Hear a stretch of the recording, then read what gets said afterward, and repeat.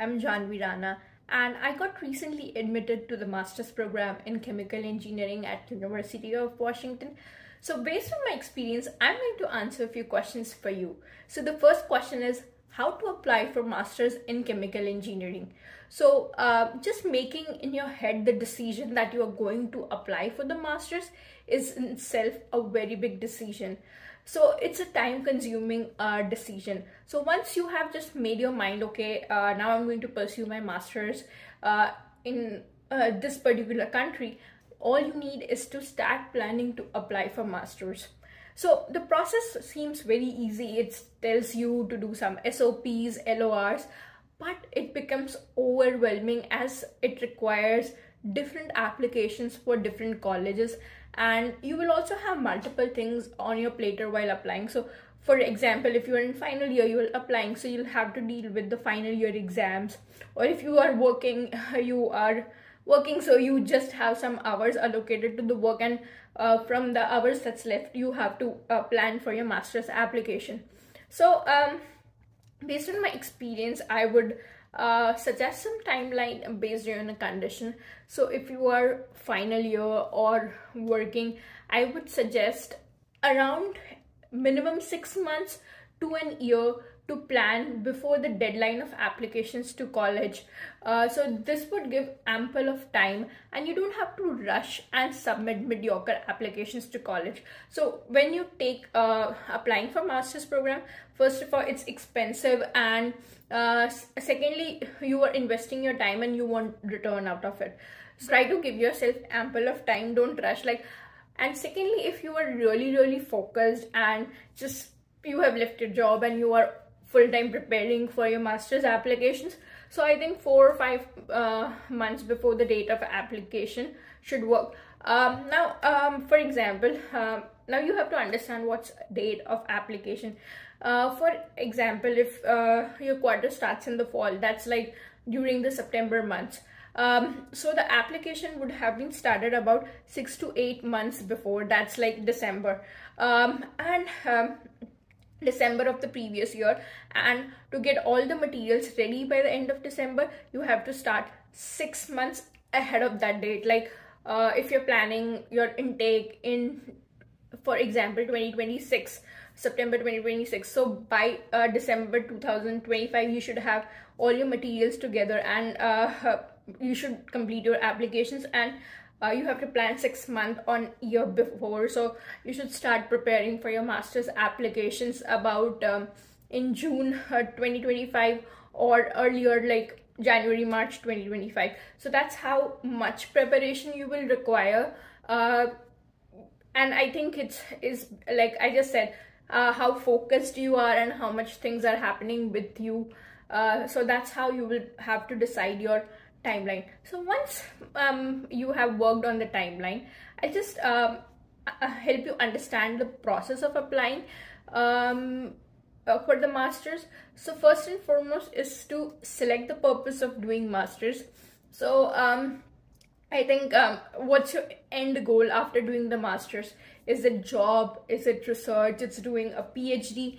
So having a clear idea will help you work in different decision while you are selecting colleges, while you are doing a lot of stuff. So that's very important to understand, like what you will be doing after doing your master's.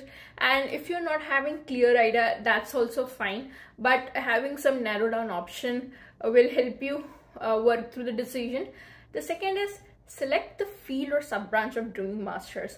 So for example, if you have done bachelor's in chemical engineering and you were applying for masters in the same field, so you have got higher chances, but it should mostly align for your area of interest. So I just think like you are coming outside, you're going experience, so try to do your masters in the field that you are interested. So for example, I took minors in data science while doing chemical engineering because I just wanted to learn more on the data science stuff. So you can also pick up the field, for example, chemical engineering, and you want to do nanotechnology. So search the university and then apply to it. And I think I took minors in data science, and you can also enroll in other branches like industrial robotics and get admitted based on how you show your interest aligns to your branch of applications. So if you are chemical engineering, you can apply masters in industrial aerospace engineering, but like what are your chances of getting will also determine like what kind of profile that you have built over your bachelor's years. So yeah, so try to select the field and sub branch of doing your masters, and most important, make sure it holds your interest in that particular year. And also the purpose of doing a master helps you get there, so that's how you should decide. Thirdly is select the university based on your interest, cost and opportunities, and shortlist them. So I think this process also will take a good amount of time, because you will be doing the research of which institute to go, where to go, like what's the cost of living for that one. So I think applying to 8 to 10 university is good on cost while giving you option. So this will require good amount of your research on websites, learning about place, professors, and what branches of interest they're giving to you. And fourthly is taking GRE, TOEFL. I feel for most Indians the quant side is pretty strong. So but we English is our second or third language, and we have to prepare and work for it. So like for prepare for GRE, so the GRE takes about 1 to 3 months. So if you're applying to all university where it is waived, so after COVID some university had waived the GRE stuff. So if all of your universities have no GRE requirement, you should just skip and not give it. But if it is, then this should take about 1 to 3 months of preparation. And for TOEFL, a similar time. I think you can use the same amount of month to prepare for GRE and TOEFL. The exam pattern is different, but mostly it's same. So one thing I would say that don't if you're good in English, you might think a week or two might be you can give an attempt.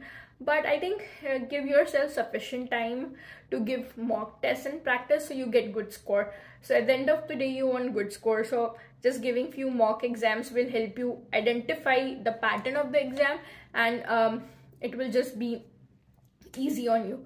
And I think the fifth task is drafting your resume. I think this might not be a form of requirement that's there for the application, but once you draft your resume, you are able to understand, you can draft your statement of purpose much more easily. So I think this is helpful, and just having it updated on LinkedIn and everything is also essential.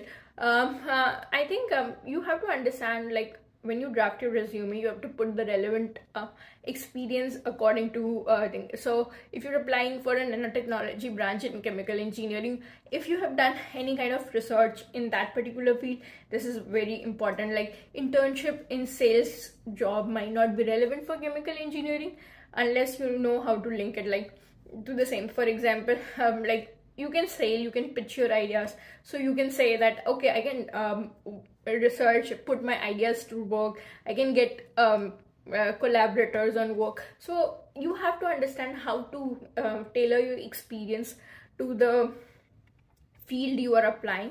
Yeah, getting official transcript. So if you have, it's just great, but if you don't, get your official transcript and all the documents ready while you are applying.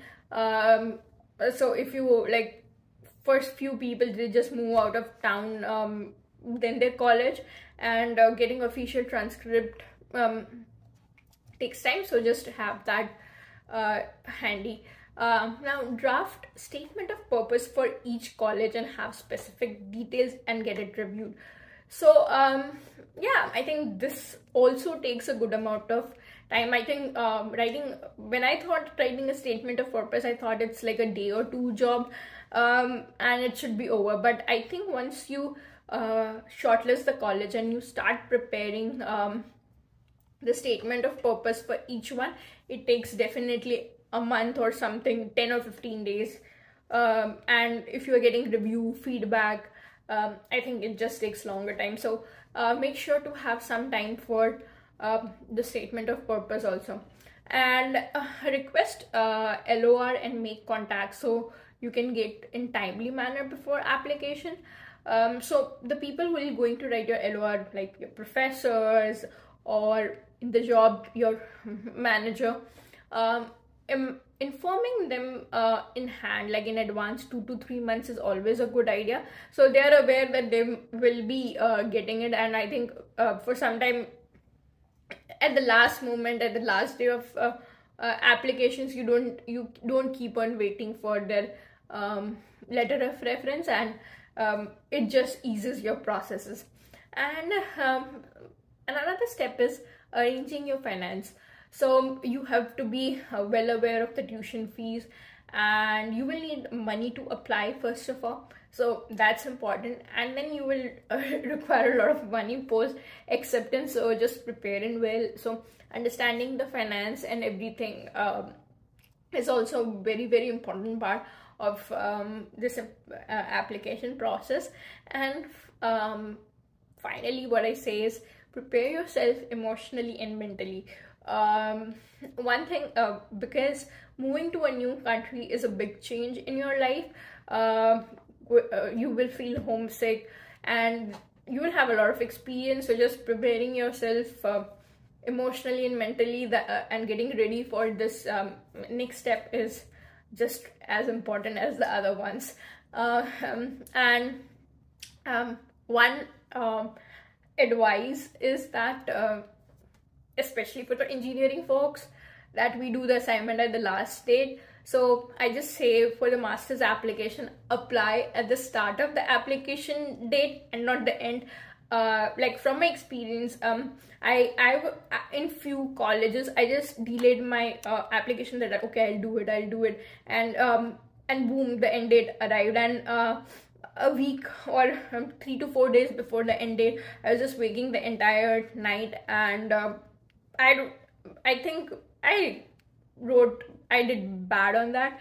So just make sure that you apply at the start of the application so you can get everything done, you can get it reviewed and then post it out. So that's how is the process of applying to the Masters for Chemical Engineering. It seems easy, but I think right amount of planning will get you admission in your required college. Thank you.